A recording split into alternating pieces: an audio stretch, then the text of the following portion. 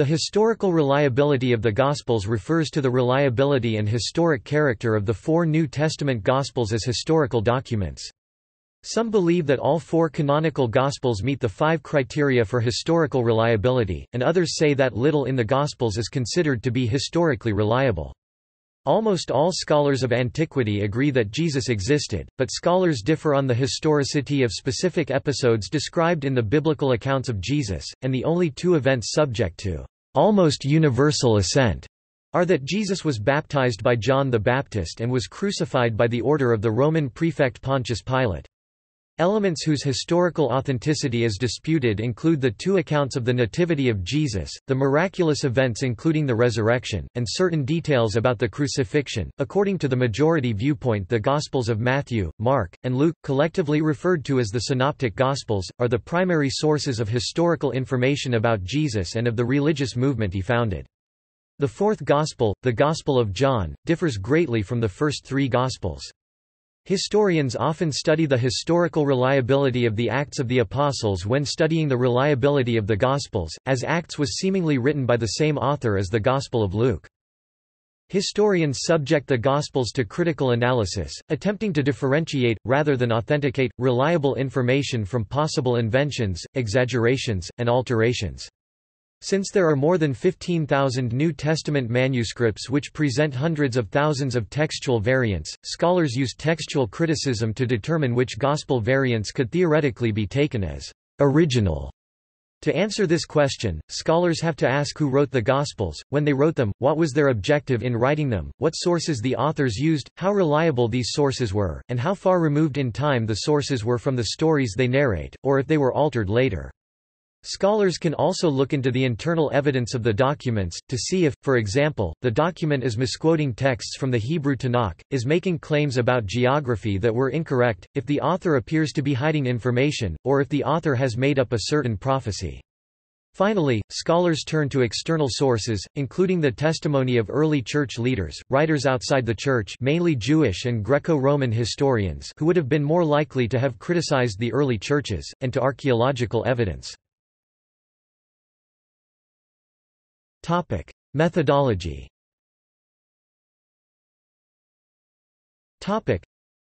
When judging the historical reliability of the Gospels, scholars ask if the accounts in the Gospels are, when judged using normal standards that historians use on other ancient writings, reliable or not. The main issues are what are the original Gospels, whether the original Gospel works were accurate eyewitness accounts, and whether those original versions have been transmitted accurately through the ages to us. In evaluating the historical reliability of the Gospels, scholars consider a number of factors. These include authorship and date of composition, intention and genre, Gospel sources and oral tradition, textual criticism, and historical authenticity of specific sayings and narrative events. The genre of the Gospels is essential in understanding the intentions of the authors regarding the historical value of the texts. New Testament scholar Graham Stanton states that the Gospels are now widely considered to be a subset of the broad ancient literary genre of biographies. Charles H. Talbert agrees that the Gospels should be grouped with the Greco-Roman biographies, but adds that such biographies included an element of mythology, and that the Synoptic Gospels also included elements of mythology. E. P. Sanders states that these Gospels were written with the intention of glorifying Jesus and are not strictly biographical in nature. Ingrid Maisch and Anton Vogtel, writing for Karl Rahner in his Encyclopedia of Theological Terms, indicate that the Gospels were written primarily as theological, not historical items. Erasmo Leiva Marikakis notes that, "We must conclude, then, that the genre of the Gospel is not that of pure history, but neither is it that of myth, fairy tale, or legend. In fact, Gospel constitutes a genre all its own, a surprising novelty in the literature of the ancient world." Some critics have maintained that Christianity is not founded on a historical figure, but rather on a mythical creation. This view proposes that the idea of Jesus was the Jewish manifestation of a pan-Hellenic cult, known as Osiris-Dionysus, which acknowledged the non-historic nature of the figure, using it instead as a teaching device. Scholars tend to consider Luke's works Luke Acts to be closer in genre to pure history, although they also note that This is not to say that Luke was always reliably informed, or that, any more than modern historians, he always presented a severely factual account of events. New Testament scholar, James D.G. Dunn believes that the earliest tradents within the Christian churches were preservers more than innovators, seeking to transmit, retell, explain, interpret, elaborate, but not create de novo. Through the main body of the synoptic tradition, I believe, we have in most cases direct access to the teaching and ministry of Jesus as it was remembered from the beginning of the transmission process, which often predates Easter, and so fairly direct access to the ministry and teaching of Jesus through the eyes and ears of those who went about with him. Nevertheless, David Jenkins, a former Anglican bishop of Durham and university professor, has stated that, "Certainly not. There is absolutely no certainty in the New Testament about anything of importance." Critical scholars have developed a number of criteria to evaluate the probability, or historical authenticity, of an attested event or saying represented in the Gospels. These criteria are applied to the Gospels in order to help scholars in reconstructions of the historical Jesus. The criterion of dissimilarity argues that if a saying or action is dissimilar to, or contrary to, the views of Judaism in the context of Jesus or the views of the early Church, then it can more confidently be regarded as an authentic saying or action of Jesus. One commonly cited example of this is Jesus' controversial reinterpretation of the Mosaic Law in his Sermon on the Mount, or Peter's decision to allow uncircumcised Gentiles into what was, at the time, a sect of Judaism. The criterion of embarrassment holds that the authors of the Gospels had no reason to invent embarrassing incidents such as the denial of Jesus by Peter, or the fleeing of Jesus' followers after his arrest, and therefore such details would likely not have been included unless they were true. Bart Ehrman, using the criterion of dissimilarity to judge the historical reliability of the claim Jesus was baptized by John the Baptist, notes that it is hard to imagine a Christian inventing the story of Jesus' baptism, since this could be taken to mean that he was John's subordinate. The criterion of multiple attestation says that when two or more independent sources present similar or consistent accounts, it is more likely that the accounts are accurate reports of events or that they are reporting a tradition which predates the sources themselves. This is often used to note that the four Gospels attest to most of the same events, but that Paul's epistles often attest to these events as well, as do the writings of the early Church, and to a limited degree non-Christian ancient writings. The criterion of cultural and historical congruency says that a source is less credible if the account contradicts known historical facts, or if it conflicts with cultural practices common in the period in question. It is, therefore, more credible if it agrees with those known facts. For example, this is often used when assessing the reliability of claims in Luke Acts, such as the official title of Pontius Pilate. Through linguistic criteria a number of conclusions can be drawn. The criterion of Aramaisms, as it is often referred, holds that if a saying of Jesus has Aramaic roots, reflecting Jesus' Palestinian context, the saying is more likely to be authentic. Earliest extant manuscripts.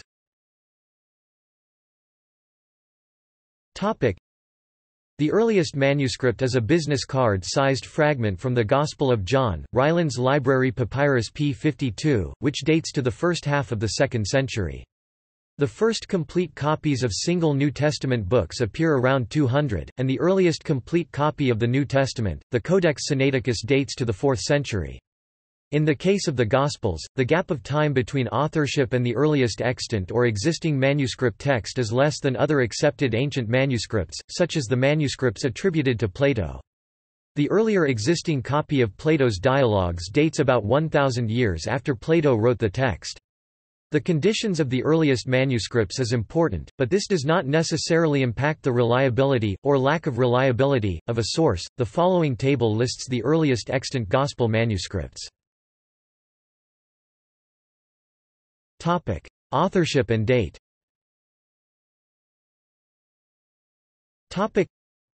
Most scholars hold to the two-source hypothesis, which claims that the Gospel of Mark was written first. According to the hypothesis, the authors of the Gospel of Matthew and the Gospel of Luke then used the Gospel of Mark and the hypothetical Q document, in addition to some other sources, to write their individual Gospels.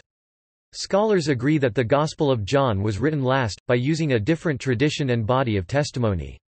In addition, most scholars agree that the author of Luke wrote the Acts of the Apostles. Scholars hold that these books constituted two halves of a single work, Luke-Acts.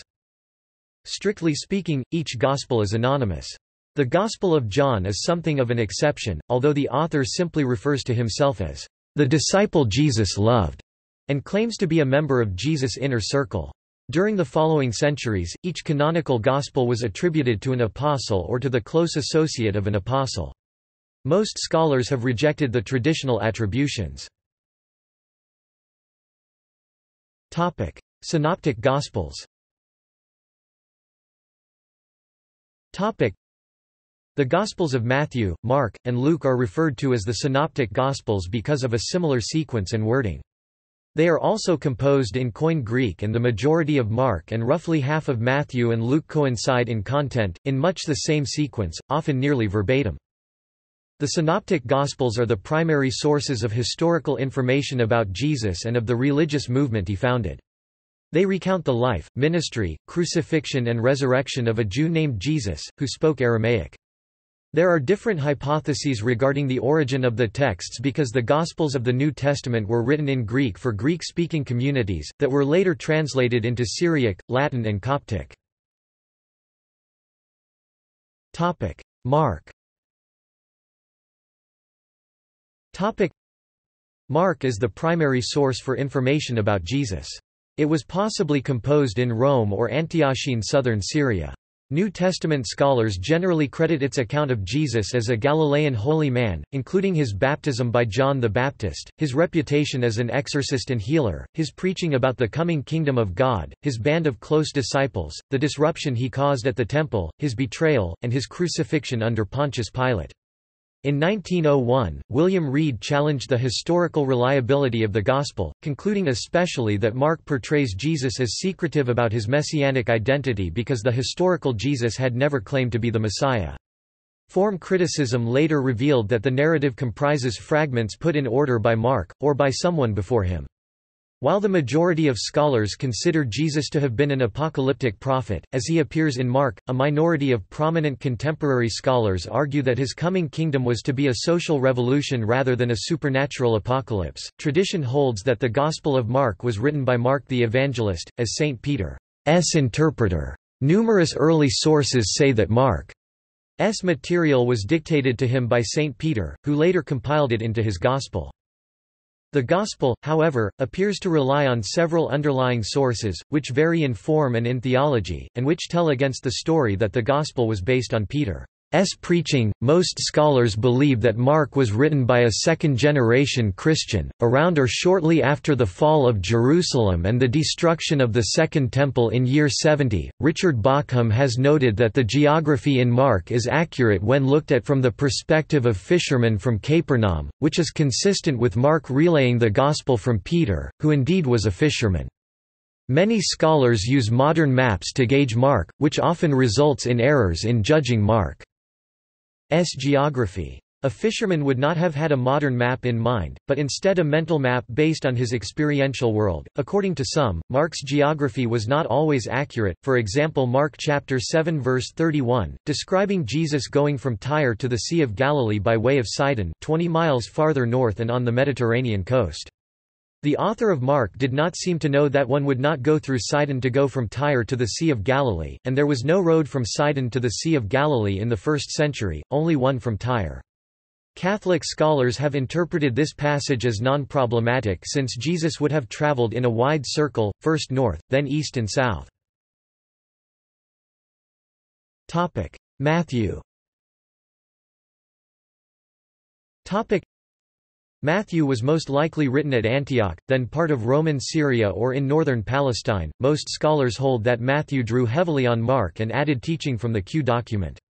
While Matthew arranged this material into compilations, such as the Sermon on the Mount, much of the material goes back to the historical Jesus. According to E. P. Sanders, the infancy narrative is an invention. Matthew presents Jesus' ministry as limited to the Jews, though the resurrected Jesus later commissions the disciples to preach to all the world. Geza Vermes judges that the ministry of Jesus was exclusively for Jews and that the order to proclaim the gospel to all nations was an early Christian development. According to the majority viewpoint, this gospel is unlikely to have been written by an eyewitness. While Papias reported that Matthew had written the Logia, this can hardly be a reference to the Gospel of Matthew. The author was probably a Jewish Christian writing for other Jewish Christians. Biblical scholars generally hold that Matthew was composed between the years c. 70 and 100. Based upon internal evidence, Harrington claims parts of the Gospel of Matthew may have first been written in Aramaic. The birth stories and the resurrection experiences, on the other hand, were composed in Koine Greek. The Ebionim seem to have worked from a version of Matthew in Aramaic, that excluded birth and post-resurrection stories. Luke. Luke was written in a large city west of Palestine, although Burton Mack, on the basis of its colloquial Greek and clear Pauline connections, and its later acceptance by the heretical Marcionites, suggests an author from Greece or Western Asia Minor. Like Matthew, Luke drew on Mark and added material from Q. Luke also includes a large amount of unique material, such as the parable of the Good Samaritan, and many of these parables seem to be authentic. Luke emphasizes the universal nature of Jesus' mission and message, but Geza Vermes concludes that this theme is not authentic to the historical Jesus. As is the case with Matthew, much controversy has surrounded the Lucan birth narrative. Some scholars uphold the traditional claim that Luke the Evangelist, an associate of St. Paul who was probably not an eyewitness to Jesus' ministry, wrote the Gospel of Luke and Acts of the Apostles. Others point out that Acts contradicts Paul's own letters and denies him the important title of apostle, suggesting that the author was not a companion of Paul's. As is the case with all the Gospels, it is unknown exactly when the Gospel of Luke was written. Scholars have proposed a range of dates from as early as 60 AD to well into the 2nd century, but the majority of recent critical scholars favor late 1st century dates after 70 AD. It is generally agreed that the Gospel of Luke and the Acts of the Apostles were both written by the same author, and they are often referred to as a single work called Luke Acts. The most direct evidence comes from the prefaces of each book. Both prefaces were addressed to Theophilus, and Acts of the Apostles 1-1-2 says in reference to the Gospel of Luke, "In my former book, Theophilus, I wrote about all that Jesus began to do and teach until the day he was taken up to heaven, after giving instructions through the Holy Spirit to the apostles he had chosen." Niv. Furthermore, there are linguistic and theological similarities between the two works, suggesting that they have a common author. Both books also contain common interests. John. John was likely composed at Ephesus, although other possibilities are Antioch, northern Syria, Palestine and Alexandria. Some scholars believe that Jesus' teaching in this gospel cannot be reconciled with that found in the Synoptics, whilst others, including John A.T. Robinson, hold the view that the Synoptics are best reconciled within the framework of John. In the majority viewpoint, it is unlikely that John the Apostle wrote the Gospel of John. Rather than a plain account of Jesus' ministry, the Gospel is a deeply mediated representation of Jesus' character and teachings, making direct apostolic authorship unlikely. Opinion, however, is widely divided on this issue and there is no widespread consensus. Many scholars believe that the beloved disciple is a person who heard and followed Jesus, and the Gospel of John is based heavily on the witness of this beloved disciple. Most scholars date the Gospel of John to c. 90–110. Textual criticism and interpolations.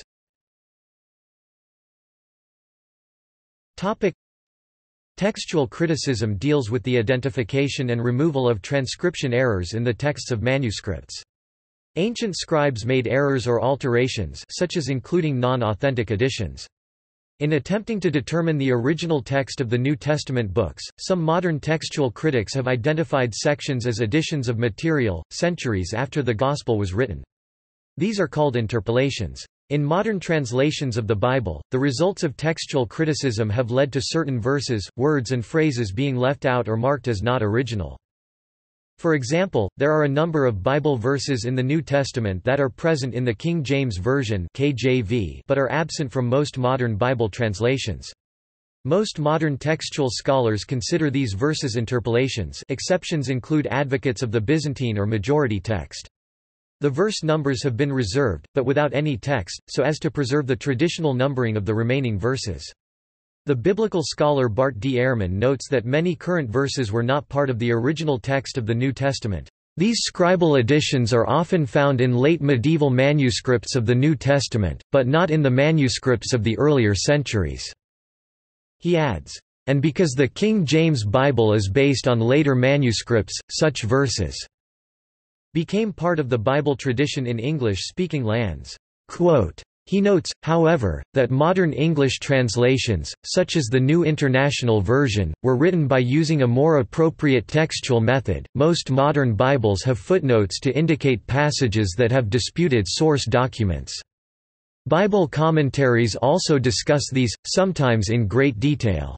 While many variations have been discovered between early copies of biblical texts, most of these are variations in spelling, punctuation, or grammar.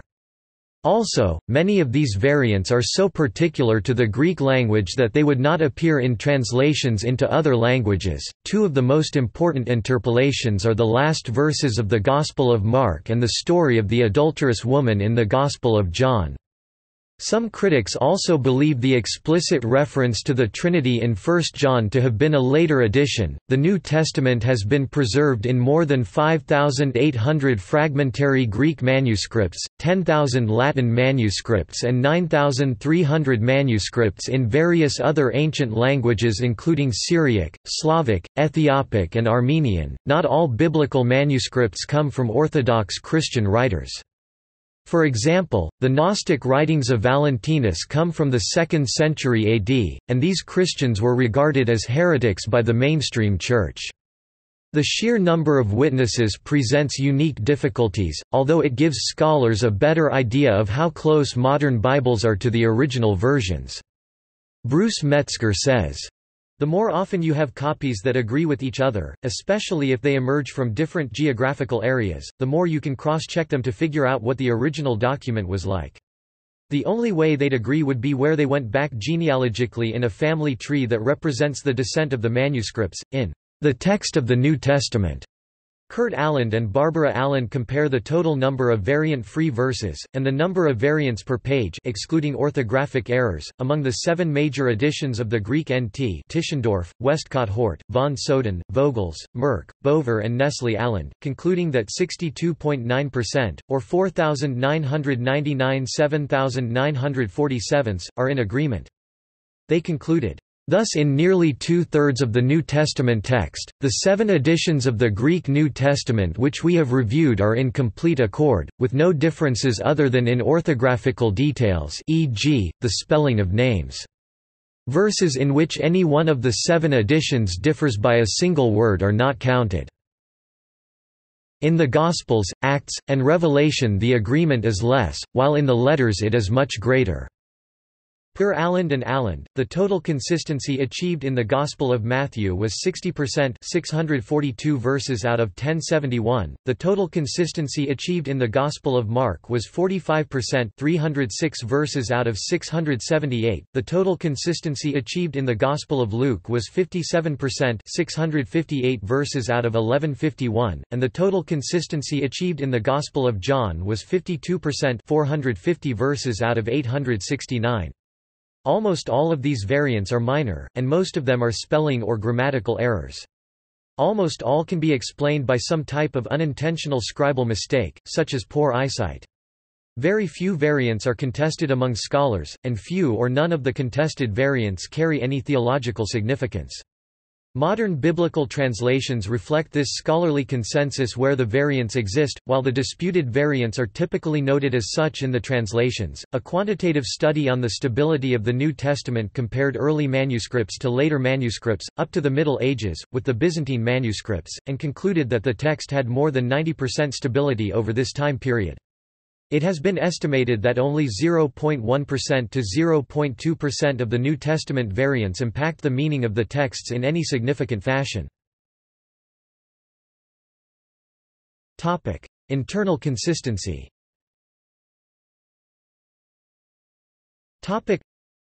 Authors such as Raymond Brown point out that the Gospels contradict each other in various important respects and on various important details.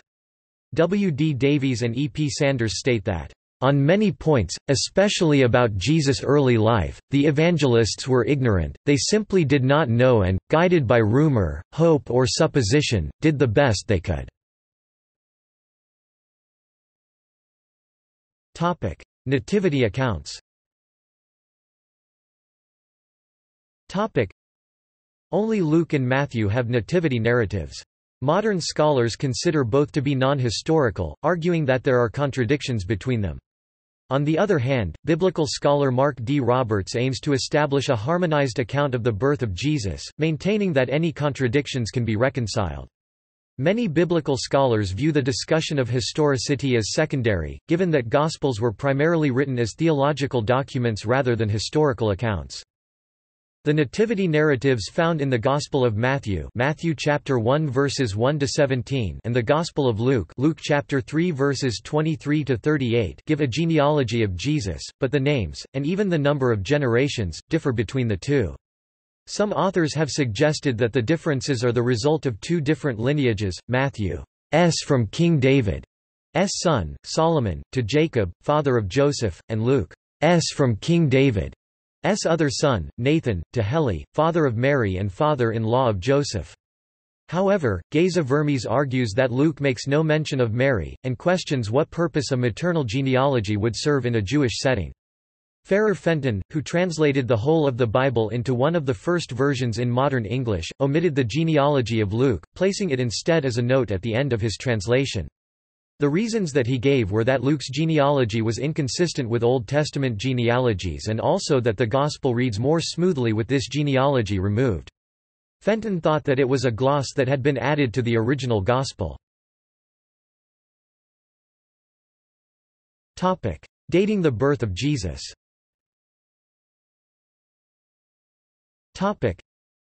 Both Luke and Matthew date Jesus' birth to within the rule of King Herod the Great, who died in 4 BC. However, the Gospel of Luke also dates the birth 10 years after Herod's death, during the census of Quirinius in 6 AD described by the historian Josephus. Raymond E. Brown notes that, "Most critical scholars acknowledge a confusion and misdating on Luke's part." Some conservative Christian biblical scholars and commentators still believe the two accounts can be harmonized, arguing that the text in Luke can be read as registration before Quirinius was governor of Syria, and Tertullian believed that a number of censuses were performed throughout the Roman world under Saturninus at the same time. Geza Vermes has described such approaches as exegetical acrobatics. Death of Judas. There is an obvious contradiction regarding the death of Judas Iscariot. Luke's account of the death of Judas in Acts chapter 1 verse 18 being scarcely reconcilable with Matt 27-3-10. In Matthew chapter 27 verses 3-8, Judas returns the bribe he has been given for handing over Jesus, throwing the money into the temple before he hangs himself. The temple priests, unwilling to return the defiled money to the treasury, use it instead to buy a field known as the Potter's Field, as a plot in which to bury strangers. In Acts chapter 1 verse 18, on the other hand, Peter says that Judas used the bribe money to buy the field himself, and his death is attributed to injuries from having fallen in this field. Other scholars state that the contradictory stories can be reconciled. External sources.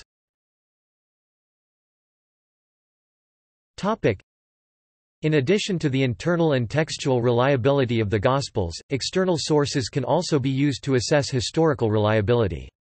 There are passages relevant to Christianity in the works of four major non-Christian writers of the late 1st and early 2nd centuries: Josephus, Tacitus, Suetonius, and Pliny the Younger.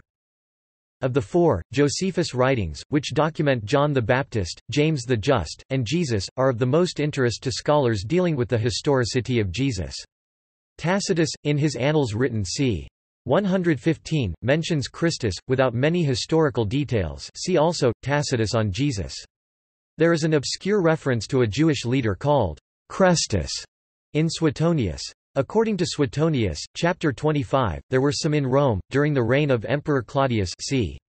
AD 50, who were continually making disturbances at the instigation of one Chrestus. Preserved by the Church. Paul the Apostle, a 1st-century Pharisaic Jew who experienced a conversion to faith in Jesus, dictated letters to various churches and individuals from c. 48 to 68.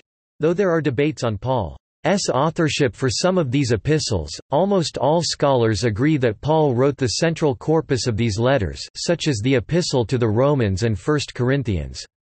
Jerome Murphy O'Connor believes that the historical Jesus is fundamental to the teachings of Paul, who rejected the separation of the Jesus of faith from the Jesus of history.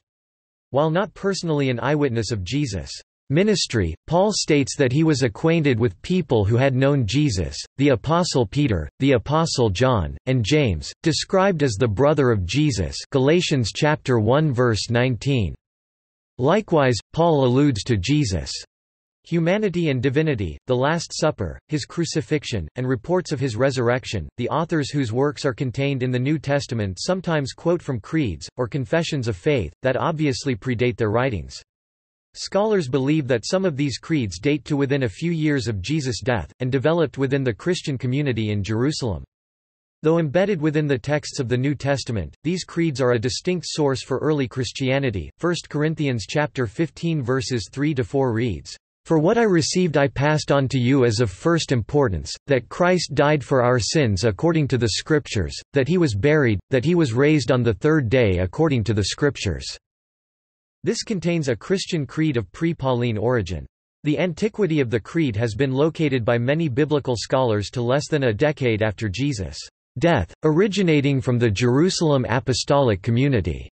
Concerning this creed, Kampenhausen wrote, "This account meets all the demands of historical reliability that could possibly be made of such a text," whilst A. M. Hunter said, "The passage therefore preserves uniquely early and verifiable testimony.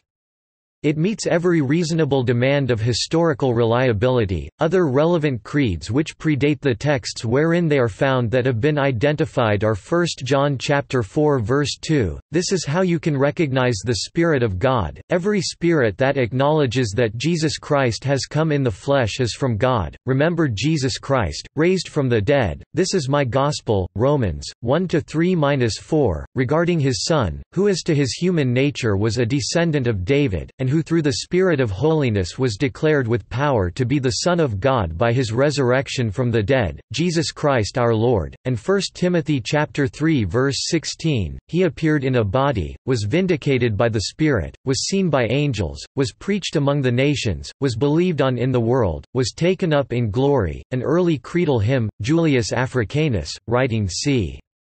221, while writing about the crucifixion of Jesus, refers to the historian Thallus.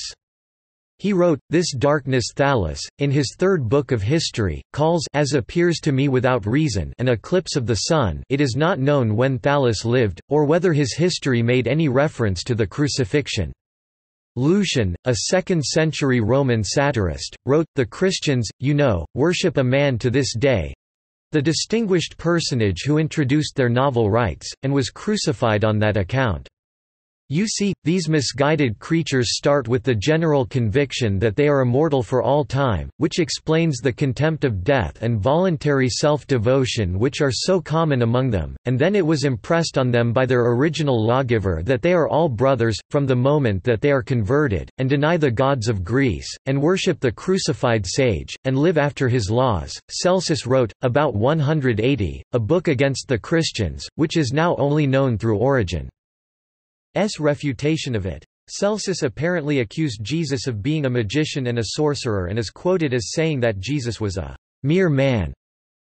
Bruce noted that Celsus, in seeking to discredit Jesus, sought to explain his miracles rather than claim they never occurred. The church historian Eusebius of Caesarea (264–340) cited a statement of the 2nd-century pagan chronicler Phlegon of Tralles that during the 4th year of the 202nd Olympiad (AD 32/33), a great eclipse of the sun occurred at the 6th hour that excelled every other before it, turning the day into such darkness of night that the stars could be seen in heaven, and the earth moved in Bithynia, toppling many buildings in the city of Nicaea." In the same passage, Eusebius cited another unnamed Greek source also recording earthquakes in the same locations and an eclipse. Eusebius argued the two records had documented events that were simultaneous with the crucifixion of Jesus. Tertullian, in his Apologetics, tells the story of the darkness that had commenced at noon during the crucifixion. Those who were unaware of the prediction, he says, no doubt thought it an eclipse. Though he does not mention the claims of others, he suggests to the Church's critics that the evidence is still available. You yourselves have the account of the world portent still in your archives. The early historian and theologian, Rufinus of Aquileia, wrote of the apologetic defense given by Lucian of Antioch, around 300 AD. Lucian, like Tertullian, was also convinced that an account of the darkness that accompanied the crucifixion could be found among Roman records. Usher recorded Lucian's words on the matter, presumably also to church critics, as, "Search your writings and you shall find that, in Pilate's time, when Christ suffered, the sun was suddenly withdrawn and a darkness followed." Outside of the Church. Flavius Josephus, a Jew and a Roman citizen who worked under a couple Roman emperors, wrote near the end of the 1st century.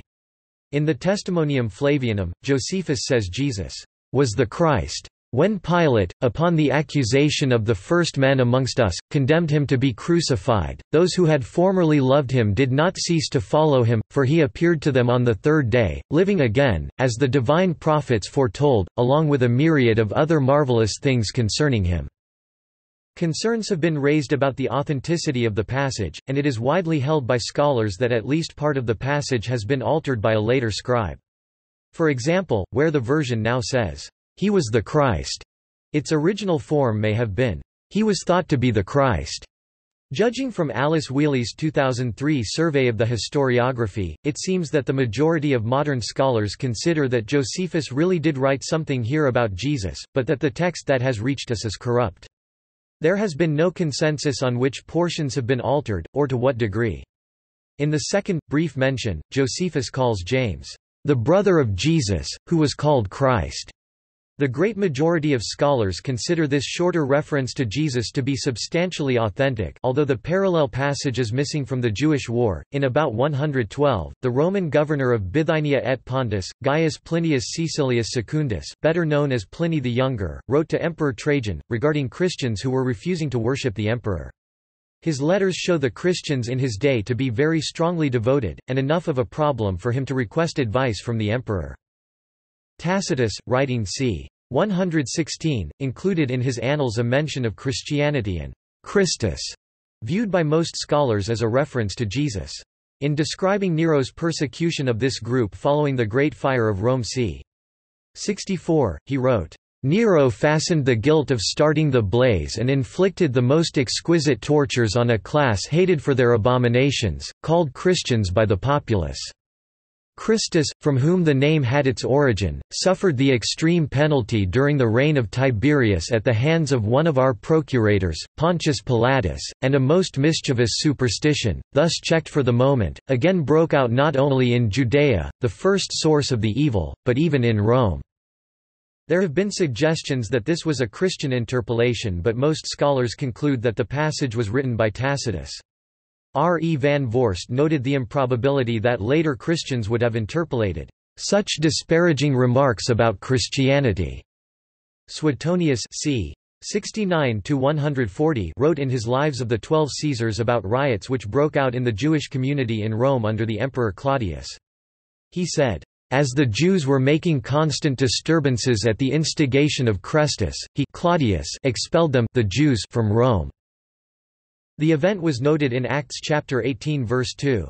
The term Christus also appears in some later texts applied to Jesus, and Robert Graves, among others, consider it a variant spelling of Christ, or at least a reasonable spelling error. In the Christian-Jewish dialogue, texts from the Jewish Bible are known for being misquoted and altered in Christian scripture. Along the translation process of original Hebrew script into Christian Greek script, alterations, mistranslations, interpretive variants, fabrications and misquotations occurred. A famous example may be the translation of the Hebrew term Alma Alema in Isaiah chapter 7 verse 14, meaning, young woman, as virgin, in Matthew chapter 1 verses 22–23. Further, the Gospel of Matthew inconsistently claims, the title Nazarene for Jesus was derived from Old Testament prophecy, "He will be called a Nazarene."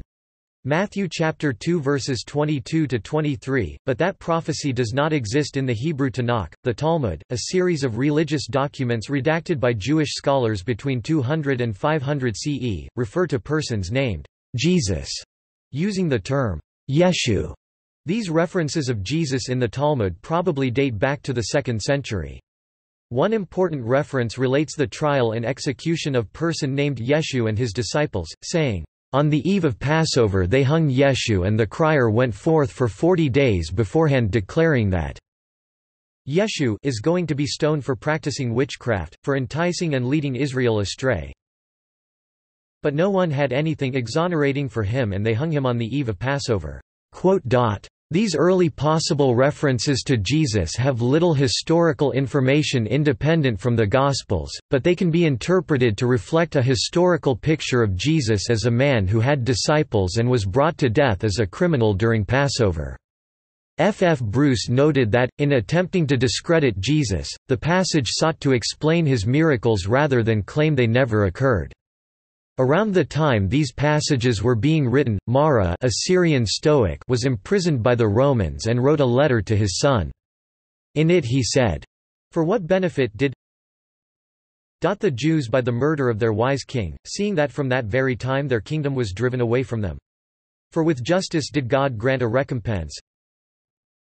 And the Jews, brought to desolation and expelled from their kingdom, are driven away into every land." CCEL. Some scholars believe this describes the fall of Jerusalem as the gods' punishment for the Jews having killed Jesus.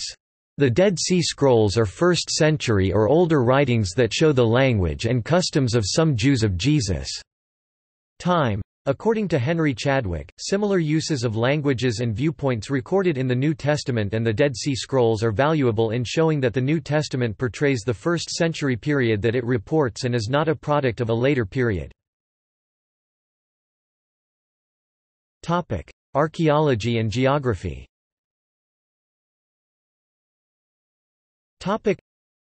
Archaeological tools are very limited with respect to questions of existence of any specific individuals from the ancient past. According to Eric Klein, there is no direct archaeological evidence on the existence of a historical Jesus or any of the apostles, since the most direct way to address the existence of anyone in the past archaeologically, would be with a body. Craig Evans notes that archaeologists have some indirect information on Jesus' life and experiences from archaeological finds from Nazareth, the high priest Caiaphas' ossuary, numerous synagogue buildings, and Jehohanan, crucified victim that had a Jewish burial after execution. A potential location of the house of Peter, which may have housed Jesus while he was in Capernaum, is another find. Other various details mentioned in the Gospels have been verified by archaeological evidence, such as the Pool of Bethesda, the Pool of Siloam, the Temple Mount platform extension by King Herod, and a mosaic from a 3rd century church in Megiddo mentioning Jesus. Richard Bauckham has argued that the topography found in the Gospel of Mark, when looked from the view of a fisherman from Capernaum, is quite accurate. Thomas Howe examined Luke's description of Paul's sea journeys, including Luke's references to 32 countries, 54 cities, and 9 islands, and stated that he could not find any mistakes. However, Mark Allen Powell believes that Luke's knowledge of Palestinian geography seems so inadequate that one prominent scholar was led to remark, "Jesus' route cannot be reconstructed on a map, and in any case Luke did not possess one."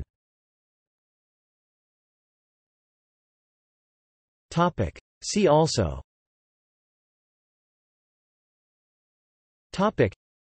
The Bible and History. New Testament view on Jesus' life. Development of the New Testament canon. Gospel harmony. Bible version debate. Criticism of the Bible. Authority, textual criticism. Jesus seminar. Christ myth theory. Jesus Christ and comparative mythology. Topic. References. Topic.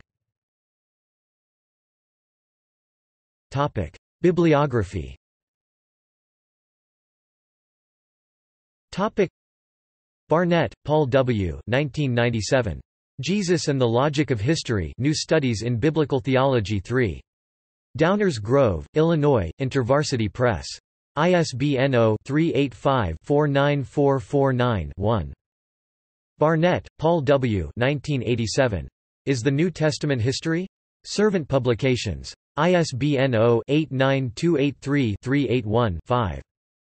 Blomberg, Craig L. 2008. The Historical Reliability of the Gospels, 2nd ed. IVP Academic. ISBN 978-0-8308-2807-4. Brown, Raymond E. 1993. The Death of the Messiah, From Gethsemane to the Grave. New York, Anchor Bible. ISBN 0-85111-512-8. Bach, Darrell L., Studying the Historical Jesus, A Guide to Sources and Methods. Baker Academic, 2002. ISBN 978-0-8010-2451-1. Gerhardsen, Berger 2001. The Reliability of the Gospel Tradition. Peabody, Ma, Hendrickson. ISBN 1-56563-667-8. Grant, Michael. Jesus, A Historian. S. Review of the Gospels. Scribner. S. 1977.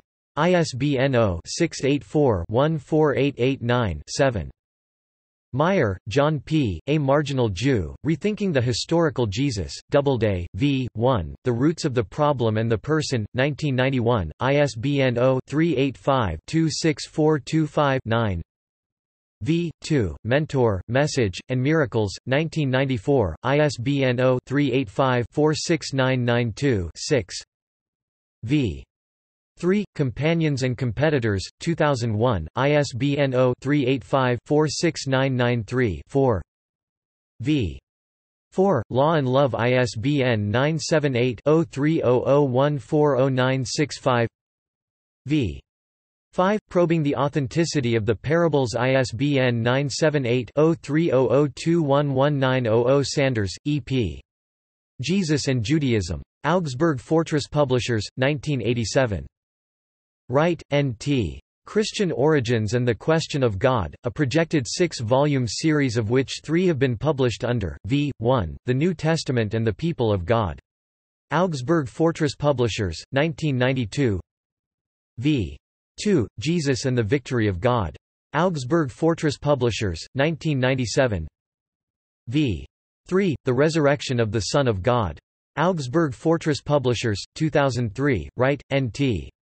The Challenge of Jesus, Rediscovering Who Jesus Was and Is. IVP 1996. External links.